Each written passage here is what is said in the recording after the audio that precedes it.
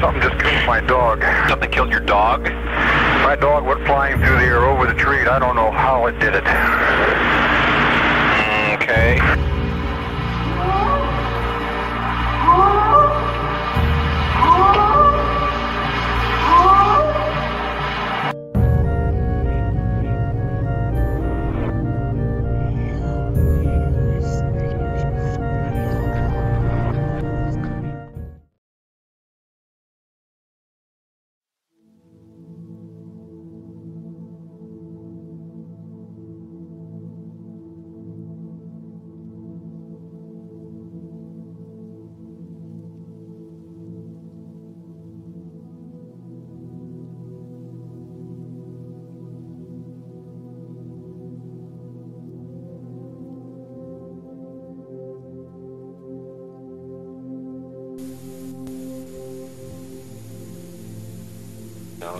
Introduce who you are and tell us what you do.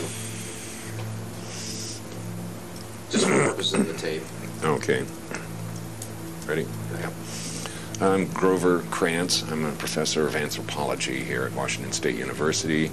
I teach courses in dealing with physical anthropology, introduction to the subject, human evolution, human races, the human skeleton, and sometimes seminars on advanced subjects. Do you feel compelled to still make the case for the existence of Bigfoot? Well, I'm satisfied that this Bigfoot thing exists. Trying to make the case or argue for it on the present evidence is largely futile, but I'd like as much as possible to let the word out as to what I found out and what I'm doing. Tell me, why is it futile? Could you elaborate on that? Almost any scientist will tell you in no uncertain terms that you will prove the existence of the Bigfoot or Sasquatch by bringing in a body or a substantial piece of one.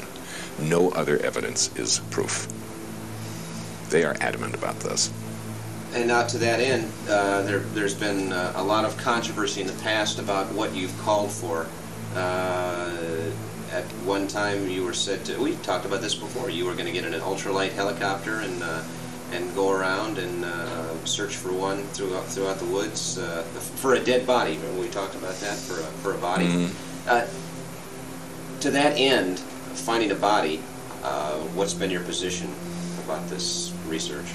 Well, my preference certainly would be to find a body of a natural death or one that was already dead for other reasons. But the chance of achieving that is so near zero as to be almost silly to pursue it. Nevertheless, I have tried as much as possible. My attempt to build and fly an ultralight helicopter and use an infrared imager to locate a decaying body so far has failed. The imager works, but I haven't been able to get the helicopter off the ground. I'm going to make one last attempt later this summer and see what happens. You're going to try to get it up in the helicopter? I'm going to try to. That would be fun to be there. No way. I don't want somebody photographing my bloody body as it's dragged out of the wreckage. So you have tried to I've tried to make it go up and it hasn't. Uh-huh. The engines will not go around fast enough, and I finally figured out what the problem was. But then for a couple of years, or 3 years now, I haven't had a chance to correct the situation. Mm-hmm. What is your new book about? Tell us about this. Well, I've just finished writing a book. I've titled it Big Footprints, which explains all of the scientific evidence that relates to the Sasquatch. That is, all of the evidence that can be handled in a scientific manner. Now, this is not a listing or description of all the reports of people who have encountered it. This has been well done by John Green and other people in previous publications. But I'm analyzing the footprints, the Patterson film, and other bits of evidence. And I'm also trying to, in this book, explain to my scientific colleagues why I take this so seriously. Most of them have no idea of the quantity or quality of information on this. Why do you take this so seriously? Can you boil it down for our purposes? Well, one good reason to take it seriously is the footprints that are available. When you try to consider what are the alternatives, and there's really only two choices when you look at a lot of them, they are either fabricated by a human hoaxer or they are made by the Sasquatch. And when you consider the possibilities and the difficulties and the requirements for a hoaxer to do not some, but all of them, you find you run into an absolutely impossible situation. So the way I like to put it is the Sasquatch is ridiculous. The alternative of a hoaxer is impossible. Therefore, the ridiculous must be true. Bigfoot is, fill in the blank. Bigfoot is a large, massive, hairy, bipedal, higher primate. You could describe it as a gigantic man covered with hair and being rather stupid, or an oversized, upright, walking gorilla. And we're talking body sizes of 6.5 to 8 feet tall, body weights 500 to 800 pounds, covered with hair, incredibly strong, ape-like faces, arms a little bit longer than usual, no constriction at the neck. You got a fair description. Why has this intrigued you? For how long have you believed that there's something out there? Well, I wouldn't say I believed there was something out there. Unless, well, the term belief usually means an opinion held because it makes you feel good. The first time I ever heard of these things, I think I was about 16 years old. Oh, I believed them instantly. But did I think they were real? No, no way. I was here at Washington State University for about 2 years before I finally got hold of some direct information, and that amounted to a pair of footprints. I saw some in the wild, and I got the casts and analyzed them, and the right and left foot were quite unlike each other. They weren't mirror images. One of them was obviously crippled. I analyzed those, and this was back in 1970, and finally decided that the design of foot that's implied by the crippling was exactly what you would expect for a creature about 8 feet tall and enormously heavy. And I finally decided, if somebody faked that and put all these subtle hints of the anatomy design in that, he had to be a real genius, expert at anatomy, and very inventive and original thinking. He had to be outclass me in those areas. And I don't think anybody outclasses me in those areas, at least not since Leonardo da Vinci. And so such a person, I'd say, is impossible. Therefore, the tracks were real. Where does the research on the topic stand? People have been talking, there have been sightings since 1870 throughout the Northwest. I mean, reported, documented Western man since 1870. Where does it stand in 1992, in the early 90s? The best summary of where things stand in 1992 is just more of the same. The number of people who are reporting seeing them is just gradually climbing higher and higher. It's over 2,000 now in John Green's reports, and I would doubt that he has more than 1% of them. He has another 1,000 of footprint accounts. Again, he's got maybe 1% of the observed footprints, and the observed ones couldn't be 1% of the actual ones out there. Bits and scraps of other evidence, hair samples, bits of blood, other things that they've done to the environment keep being reported and coming in, analyzed. In some cases, these have been dismissed and found to be fake or mistakes. In other cases, they seem to stand, but we don't know what to do with them. I would say the best new evidence that's come in the last even 50 years is really two things: the Patterson film of 1967 and the footprints with the clear dermal ridges, like fingerprints, that came in 1982.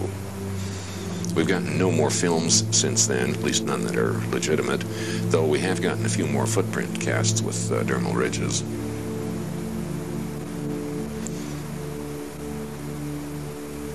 As far as I know, we are no closer to getting a body now than we were 50 or 100 years ago. What about your colleagues? Will they ever embrace the notion of Bigfoot as scientifically significant? And how do you feel after answering that? How do you feel with the scorn and the ridicule and the constant belittlement that you've had to undergo by your colleagues? When will they ever embrace this notion, and how does it make you feel that they've resisted? They're not going to embrace the idea of the existence of the Sasquatch until the definitive evidence comes in.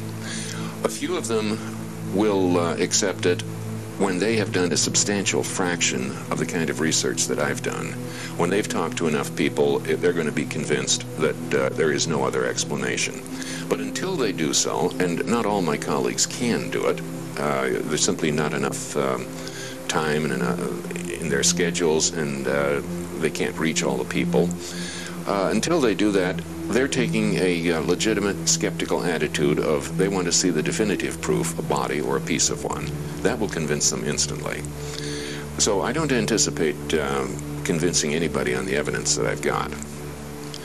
Now, in the meantime, they continue to be, for the most part, skeptical, but there's a substantial number who do think it's real, and some who take the possibility quite seriously. And they are now feeling a lot more comfortable about that than they were 20 years ago, for instance. 20 years ago, this was a taboo subject, and I almost got fired here for investigating it and talking openly about it. Now, if nothing else, I've got the president of the university supporting me. Now, that doesn't get me any money or any release time or any improvement in salary. I still have to do this entirely on my own, but I've got a good moral support now. The skeptics will always ask, man has been in the Northwest for almost 200 years, settling it for the last 100, in the forests, along the rivers, in the creeks. Every summer, you know, making more of a foray into the bushes, some people call it, back into the wilds. Why haven't we found a body yet? Why haven't we found that piece of definitive evidence that will convince people? Well, with all of the human activity over the last 2 centuries in the Pacific Northwest, I might point out that nobody has yet come in with a body of a bear, unless it was killed by human action. The bodies of animals that die a natural death and have the ability to choose their place of dying are notoriously difficult to find. And there's at least 100 bears out there for every one Sasquatch. So the lack of a body discovered doesn't bother me at all. I would be most puzzled if one did come in. I'd want to know. I'd be very suspicious that I'd smell a rat if somebody said they found one. But we've talked about this before about Jacko, the 8-boy back in the, 1920s? 1889. 1884. Okay. Tell me about that story again. Back in 1884, when the Canadians were just finishing or near finishing their transcontinental railroad, a creature was reported found by the railroad crew on the Pacific end, which is well into the Rockies. The creature supposedly stood 4 feet 7 inches tall, weighed 127 pounds, which is very heavy set for that height, covered with hair and obviously not human, but walked bipedally. This was a newspaper account, and there's practically no follow-up of it.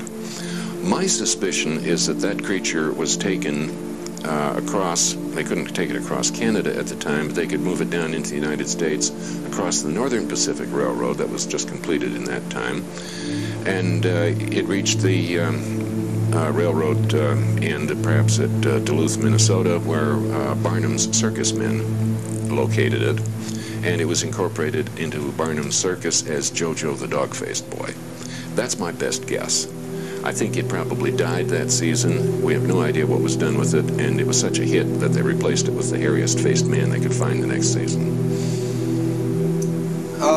But that's, as far as that story goes, that's kind of where it ended, right there. I'm afraid that's a dead end. Yeah.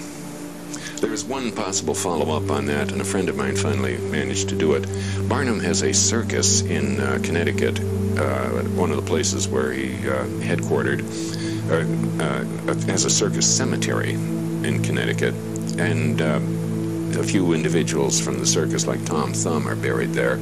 So my friend went through the cemetery looking at all the headstones to see if he could find a name that was reminiscent of the man in charge of Jacko, or Jacko itself, or Jojo, or anything that might be remotely hinting at it, and they found nothing. Oh, they're dead end. What about others in the research field? You and I have talked about this before, about the acrimony between all of these different individuals. You and Rene Dahinden, for example, don't see eye to eye at all. Tell me why that happens. We have a problem with people in the real world who are trying to bring in the definitive proof of the Sasquatch. These people are basically all hunters who are trying to shoot the first specimen and bring it in. A lot of them will not admit that that's what they're doing, but unless they're pretty stupid, that's exactly what they're after. Now, each of them knows full well that there's going to be some substantial prize for bringing in the first Sasquatch. They also know, if they've given it any thought at all, that the scientific world will immediately take over, and there will not only be no second prize, but if you shoot the second one, you've broken a serious law. So all these hunters are trying to not only win that prize, but I think they're spending more time and effort trying to prevent the other guy from getting it than they are trying to do it themselves. Now, those who are really devoted to it, if they really devote their lives to this, all their life is to search for the Sasquatch. That's their only claim to fame. When it is found, they're going to be shoved aside by the scientists and become nothing. They don't want this to happen. They want either the mystery to remain or that they find it. That science ever takes over and shoves them aside is very frightening to them. Now, there are some of these hunters and investigators who are very nervous about me because I may be nudging the scientific world into acceptance. And because of that, they would do anything they can to stop my investigation. Where do you get your casts? It's not surprising. Okay. Where do you get your casts, your evidence, and that kind of thing? Most of the casts come from when I hear about somebody having found a footprint and making a cast of it. I will go and talk to them and borrow the cast. I will bring it back to my lab, make a mold of it, and then return it and a perfect copy to the provider. In a few cases, I've made the casts myself when I've been brought to a scene and footprints are there. Maybe the person who found them made his own cast, and I might make a few others. Tell me about Paul Freeman. I mean, you alluded to Rene before, but I didn't use his name. No. I don't like to do that. What about Paul and his research down at Walla Walla and his hunting? And he's not a scientist. What about do you lump him into this category? What kind of credence do you put in his work down there? Well, I think Paul Freeman's footprints are probably all legitimate. He's brought in a number of other bits of evidence that are either somebody's hoax, whether it's him or somebody else, it's hard to tell, or they're just simply undeterminable as to whether they're real or not.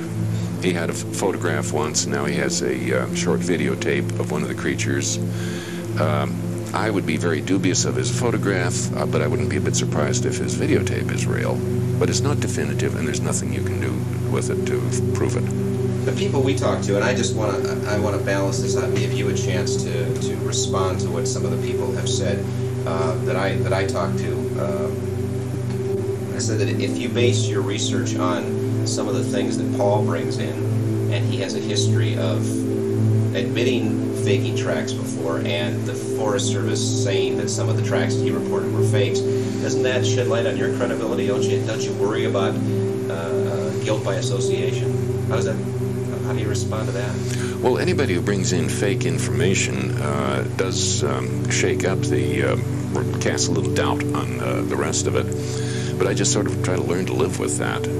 I look at all the information for what it's worth. Sometimes I get taken in, at least temporarily, by some things.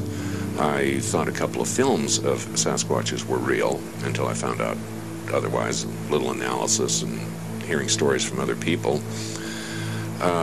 With things like Freeman's evidence, yeah, if some of the stuff he brings in is not valid for various reasons, it makes a lot of people worry about the stuff that seems legitimate.